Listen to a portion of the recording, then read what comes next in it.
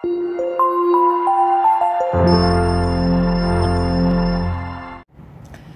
നമ്മൾ ചെയ്യാൻ പോകുന്നത് എക്സസൈസ് 4.1ന്റെ ക്വസ്റ്റ്യൻ നമ്പർ 3 ആണ് കേട്ടോ.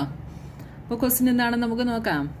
Solve the following equations by trial and error method. അപ്പോൾ ഈ ട്രയൽ ആൻഡ് എറർ മെത്തേഡ് എന്താണെന്ന് നിങ്ങൾ അറിഞ്ഞെങ്കിലേ നിങ്ങൾക്ക് ഈ ക്വസ്റ്റ്യൻ ചെയ്യാനായിട്ട് പറ്റത്തുള്ളൂ അല്ലേ. അപ്പോൾ ട്രയൽ ആൻഡ് എറർ മെത്തേഡ് എന്താണെന്ന് ചോദിച്ചാൽ നമുക്കിവിടെ തന്നിരിക്കുന്ന ക്വസ്റ്റ്യൻ നോക്കിയേ. 5p + 2 = 17. അപ്പോൾ കഴിഞ്ഞ ക്ലാസ്സിലൊക്കെ നമ്മൾ ചെയ്ത ക്വസ്റ്റ്യനകത്ത് നമുക്ക് ഈ തന്നിരിക്കുന്ന വേരിയബിളിന് നമുക്കൊരു വാല്യൂ തന്നിട്ടുണ്ടായിരുന്നു അല്ലേ.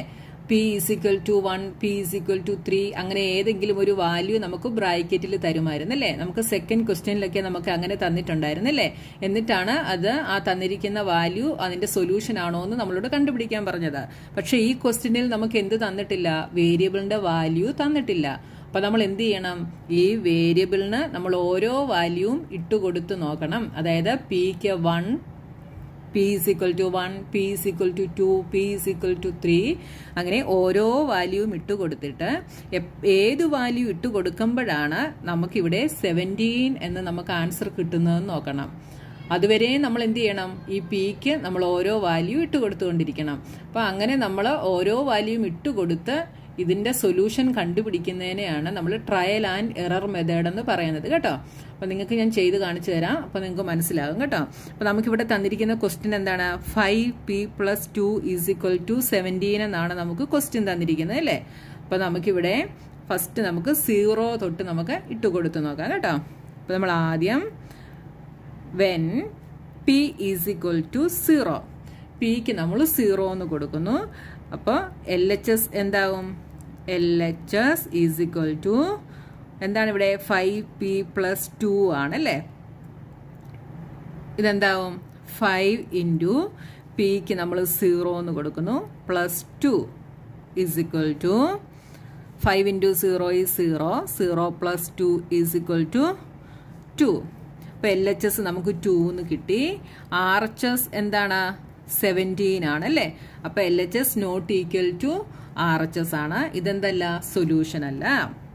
അടുത്തത് നമ്മൾ when p = 1, പിക്ക് നമ്മൾ 1 എന്ന് കൊടുക്കും. അപ്പൊ LHS എന്താവും? 5. LHS 5p + 2 ആണ്. ഞാൻ എപ്പോഴും അത് എടുത്തെഴുതുന്നില്ല കേട്ടോ. 5 × പിക്ക് നമ്മൾ 1 എന്ന് കൊടുക്കുന്നു +2 = 5 × 1 is 5.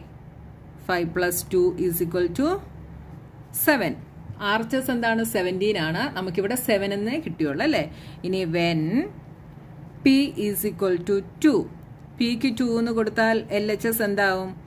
LHS = 5 × പിക്ക് നമ്മൾ 2 എന്ന് കൊടുക്കുന്നു +2 = 5 × 2 10, 10 + 2 = 12. അപ്പോഴും നമുക്ക് RHSന് ഈക്വൽ ആയിട്ട് കിട്ടിയില്ല.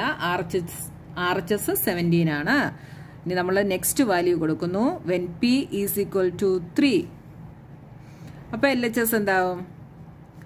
5 × 3 + 2 എന്നാകും അല്ലേ.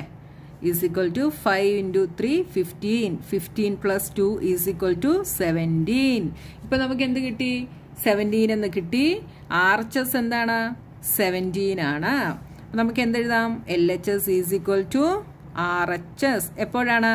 when p = 3. അപ്പൊ നമുക്ക് എന്തെഴുതാം? therefore p = 3 is the solution of the given equation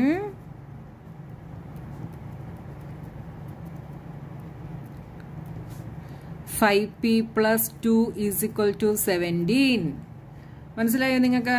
നമ്മൾ ഈ വേരിയബിൾ പിക്ക് 0 തൊട്ട് 3 വരെയുള്ള വാല്യൂസ് നമ്മൾ ഇട്ടുകൊടുത്തു. 3 ഇട്ട് കൊടുത്തപ്പോഴാണ് നമുക്ക് എന്ത് കിട്ടിയത്? 17 എന്നുള്ള വാല്യൂ കിട്ടിയത്. അതായത് LHS = RHS എന്ന് കിട്ടിയത്. അപ്പൊ നമ്മൾ ഇങ്ങനെ ഡിഫറെന്റ് വാല്യൂസ് ഇട്ടുകൊടുത്ത് നമ്മൾ സൊല്യൂഷൻ കണ്ടുപിടിക്കുന്ന മെത്തേഡാണ് എന്ത് method?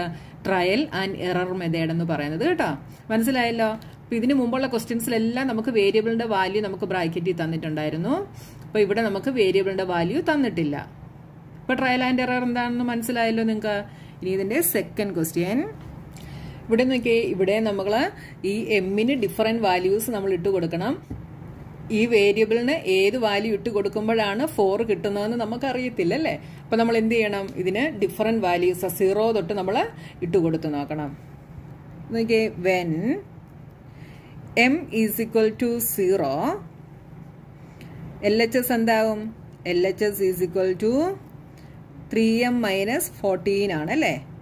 ഇതെന്താവും? 3 into m is 0 minus 14 is equal to 3 minus 14. 3 minus 14 എന്ത് വരും? സോറി 0. 3 into 0 0. 0 minus 14 എന്ത് വരും? നെഗറ്റീവ് 14. RHS എന്താണ് നമുക്ക് കിട്ടേണ്ടത്? 4 ആണ് കിട്ടേണ്ടത്. നമുക്ക് നെഗറ്റീവ് 14 ആണ് ഇവിടെ കിട്ടിയത്. ഇനി അടുത്തത് when m is equal to 1. 1 ഇട്ട് കൊടുക്കുമ്പോൾ LHS എന്താവും? LHS is equal to 3m minus 14 is equal to 3 into m is 1 minus 14 is equal to 3 minus 14 is equal to 3 minus 14 എന്താണ്? നെഗറ്റീവ് 11. നമുക്ക് 4 കിട്ടിയില്ല അല്ലേ. RHS നമുക്ക് 4 ആണ് കിട്ടേണ്ടത്. അപ്പോൾ ഇത് സൊല്യൂഷൻ അല്ല. Next when m is equal to 2. 2 ഇട്ട് കൊടുക്കുമ്പോൾ LHS എന്താവും? 3 into m is 2 minus 14 is equal to 3 2s are 6. 6 minus 14 is equal to 6 minus 14 is negative 8. ഇവിടെ RHS നമുക്ക് 4 ആണ്. അപ്പോൾ നമുക്ക് LHS ഉം RHS ഉം ഈക്വൽ ആയിട്ട് കിട്ടിയില്ല. Next when m is equal to 3, LHS എന്ത് വരും? 3 into m is 3 minus 14 is equal to 9 minus 14. 9 minus 14 is negative 5. RHS എന്താണ്? 4 ആണല്ലേ. ഇപ്പോഴും ഈക്വൽ ആയിട്ട് വന്നില്ല. അപ്പോൾ ഇനി നമ്മൾ നെക്സ്റ്റ് വാല്യൂ ഇട്ട് കൊടുക്കുന്നു. when m is equal to നമ്മൾ 3 വരെ ഇട്ടു. ഇനി അടുത്തത് 4. അപ്പോൾ LHS എന്താവും? 3m ആണ്. അപ്പോൾ 3 ഇൻറ്റു എമ്മിന് നമ്മൾ 4 എന്ന് കൊടുക്കുന്നു. Minus 14 is equal to 4 3s are 12. 12 minus 14 is equal to negative 2. RHS എന്താണ്? 4 ആണ്. അപ്പോൾ നമുക്ക് LHS ഉം RHS ഉം നോട്ട് ഈക്വൽ ആണ് കിട്ടിയത്. ഇനി when m is equal to 5, LHS is equal to 3 into 5 minus 14 is equal to 5 3s are 15 minus 14 is equal to 1. ഇപ്പോഴും നമുക്ക് RHS 4 ആണ്, ഈക്വൽ ആയിട്ട് വന്നില്ല. ഇനി നമ്മൾ നെക്സ്റ്റ് വാല്യൂ ഇട്ട് കൊടുക്കുന്നു. when m is equal to 6. അപ്പോൾ LHS എന്താകുമെന്ന് നോക്കിയേ. 3m minus 14 ആണല്ലേ. 3 into m is 6 minus 14 is equal to 6 into 3 18. 18 minus 14 is equal to 4. ഇപ്പം നമുക്ക് LHS എന്ത് കിട്ടി? 4 എന്ന് കിട്ടി. RHS എന്താണ്? 4 ആണല്ലേ. അപ്പോൾ രണ്ടും നമുക്ക് ഈക്വൽ ആയിട്ട് കിട്ടി. therefore LHS is equal to RHS. ഇവിടെ വന്നപ്പോൾ നമുക്ക് LHS ഉം RHS ഉം ഈക്വൽ ആയിട്ട് കിട്ടി. therefore m is equal to എത്രയാണ്? m is equal to 6 ആണ് നമ്മുടെ സൊല്യൂഷൻ അല്ലേ. m is equal to 6 ഇട്ട് കൊടുത്തപ്പോഴാണ് 3m minus 14 ഉം അതായത് LHS ഉം RHS ഉം നമുക്ക് ഈക്വൽ ആയിട്ട് കിട്ടിയത്. So m is equal to 6 is the solution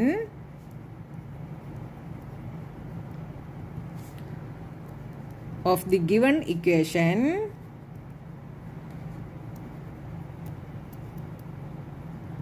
(3m minus 14 is equal to 4). മനസ്സിലായല്ലോ? ഈസി അല്ലേ ട്രയൽ ആൻഡ് എറർ മെത്തേഡ്? അപ്പോൾ ഇനി നമുക്ക് നെക്സ്റ്റ് ക്വസ്റ്റ്യനുമായിട്ട് നെക്സ്റ്റ് വീഡിയോയിൽ കാണാം കേട്ടോ.